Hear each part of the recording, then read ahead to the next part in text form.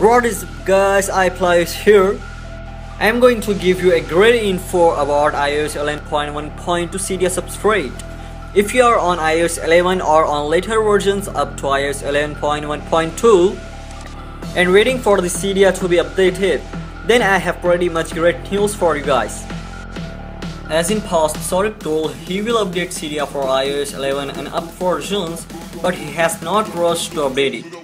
Even he has not provided any update on when he will be able to release it or how he has been progressing. As we have been predicting, he may release it soon in January, and it came true.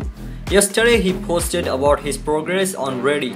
He's saying, "Lol, he has said a lot. I cannot read all this stuff, but I would say in short and in quick way.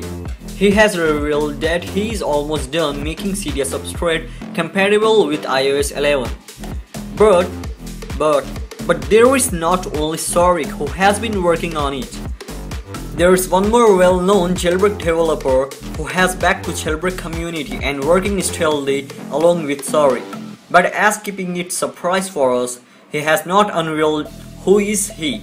I'm predicting it could be one of Will Starfak or I Hate Snow, because he has mentioned on Reddit he will work with the person who used to work like him and he knows him from years.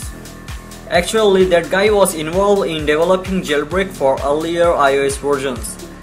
Let's see if it is I Hate Snow or Will Starfak, the most talented guys who worked in past with Saurik.